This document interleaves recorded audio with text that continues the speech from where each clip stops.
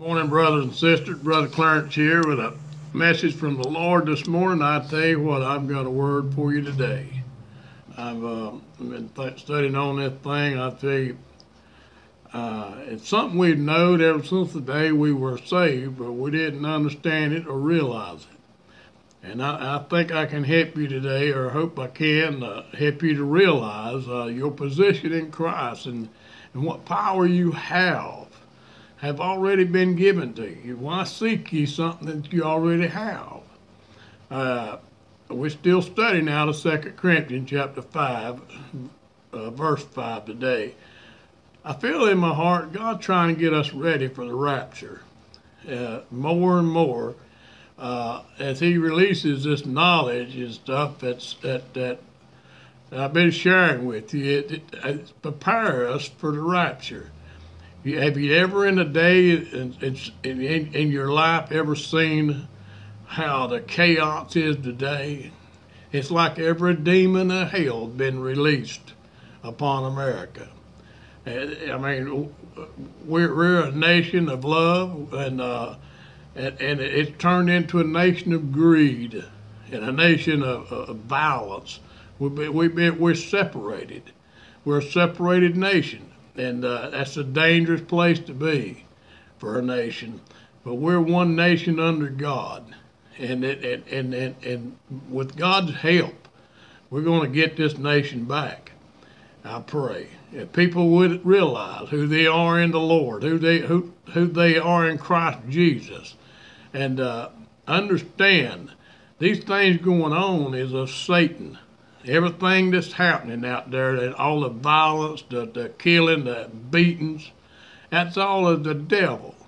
And Christians ought to realize that and be in much prayer for America. We have been praying every day. We haven't missed a day at 8 o'clock at night for this country. Ever since back in March, the Lord put it upon my heart to start a prayer chain. And everybody's invited to pray for this nation. We need to pray for America. And we need to pray for Israel. We need to pray for America and all our leaders and people and everybody that's in authority today. And pray for safety. With that said, I'd like to read this verse, and we're going to look at some things here this morning. Verse 5 says, Now he that had wrought us for the selfsame thing is God, who also had given unto us the earnest of the Spirit. This will be part 3 of this message. If you will remember that the Holy Spirit is a pledge and not a promise, you will never find yourself in any spiritual difficulty concerning which many err. Even though he was a promise and a promise made by the Heavenly Father, he is not now a promise to us, or to be he is not a promise to be expected. He is a pledge already given. And over in the book of John 15:26, before Christ went to the cross, he told his disciples, but when the Comforter is come, whom I will send unto you from the Father, even the Spirit of truth, which proceedeth from the Father, he shall testify of me. And then after the cross, Acts chapter 1 verse 4, the Bible tells us and being assembled together with them, commanded them that they should not depart from Jerusalem, but wait for the promise of the Father, which saith, ye have heard of me. He was promised, and in fulfillment of that promise he was given. The promise thus because a gift, and the gift a fact. He was not only promised, but he was given, and a gift that is given is a fact. The fact is something to be enjoyed. We do not seek him, but we should yield to him. See, that's the problem. We don't understand. We should yield to the Holy Spirit in everything we do. We should yield to him and recognize his authority and recognize his power that helps us and will direct us and guide us to do the things that he has wrought us for. Hallelujah. So we should surrender. We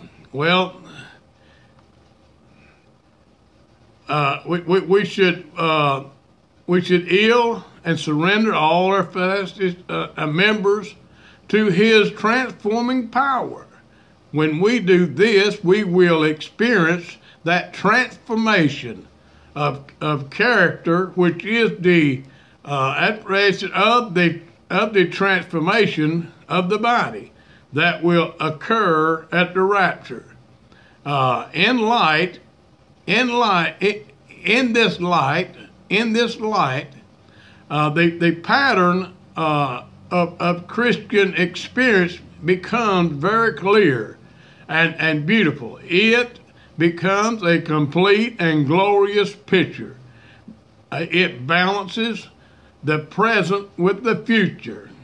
It gives the present in a limited sense and equally with the future. It puts experience and expectation on the same level. Hallelujah. Definitely the Christian life to the degree of nobly, we have been told the only thing as assurance is the present. The future, it has been described as vagrant or trying to think of a word, flatly, maybe uncertainty. I mean, we have been taught that the future may be uncertain. I mean, but it's not. The future, the future is not uncertain. Praise God. We can know. Oh Lord, we can know. Help me, Lord. Glory be to God. Hallelujah. We can know. The future has been described, as I said, as vaguely or anyway uncertain. It is all of this. It is all of this to the mind, the natural mind. See, the natural mind, the future is uncertain. To the natural mind, people who have just a natural mind don't have the help of the Holy Spirit. These people out here raising all this fuss and throwing rocks and bricks through windows and dragging people out of cars and beating them and all that. They don't understand they've been used by the devil because their natural mind is yielded to this evil spirit instead of the Holy Spirit. There's a difference. I'm telling you, there's a difference. And if we could grasp that and understand that, my Lord, it would be awesome.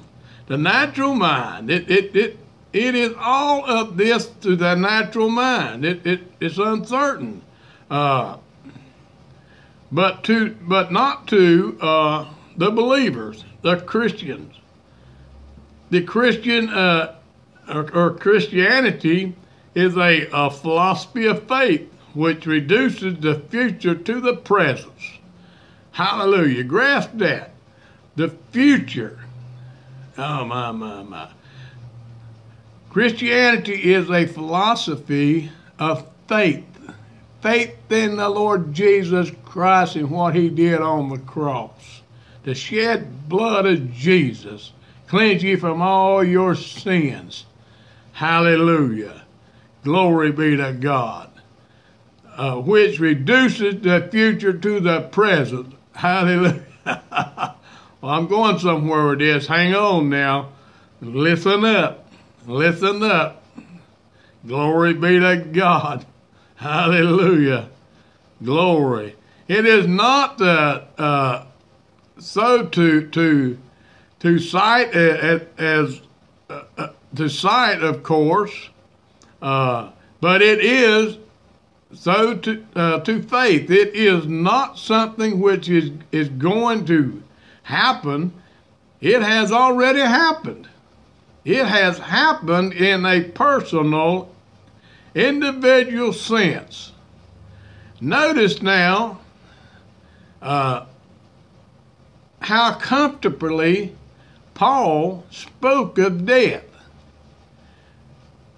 and what follows. In the first verse, he wrote, or he used the words, for we know, for we know, for we know, for we know. Let's read that. It said there in 2 Corinthians chapter 5, verse 1, for we know that if our earthly house of this tabernacle were dissolved, we have a building of God, an house not made with hands, eternal in the heavens. Now, he penned those words down through the Holy Spirit. We know. While in the 6th verse, he used the words, we are always confident. My. We are always confident. What did he say there? Therefore, we are always confident, knowing that while we are at home in the body, we are absent from the Lord. Now, always, we are always confident.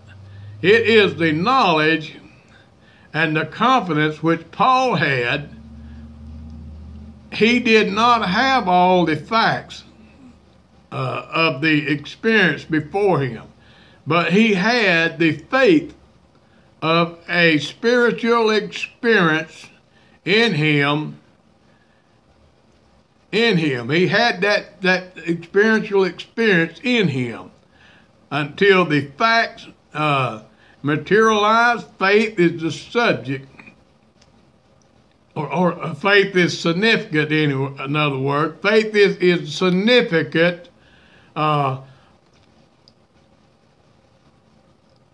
It is significant. Faith is the highest act of reason. It is the highest act of reason. Faith is the highest act of reason. And we must understand that. We know. Hallelujah. He said, therefore we know. While in the 6th verse he used the words, we are always confident. We're always confident. Remember, the Holy Spirit dwells in you. He is in you, the hope of glory. He is in you to guide you, to help you. If we would realize that Holy Spirit abides in us, we could overcome anything. That's what Paul meant, or John meant. Greater is he that's in you than he that's in the world. Hallelujah. He is in us today. The day we are the sons of God. Not tomorrow, but the day We are the sons of God.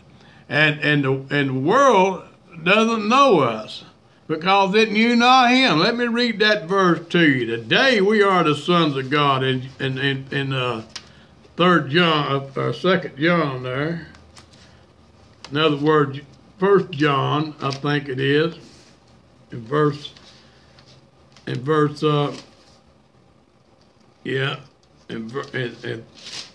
chapter 3, and look there, in verse 1 there.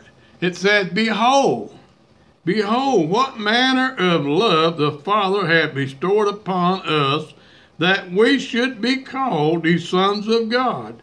Therefore the world knoweth us not, because it knew him not. See, these people out here doing all this stuff, bringing all this pain and suffering to innocent people, they don't know the Holy Spirit. They don't know. See, the world knows him not, the Bible says. That's what it says right here. For the world knoweth him not, because that therefore the world knoweth us not, because it knew him not. They don't know God. And it's our place to introduce them to God and love and show them the way.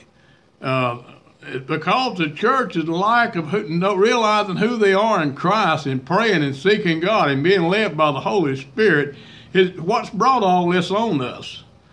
I mean, it has. Beloved, now are we the sons of God, and it do not yet appear what we shall be, but we know, there it is again, but we know that when he shall appear, we shall be like him, for we shall see him as he is. And every man that had this hope in him purifieth himself, even as he is pure.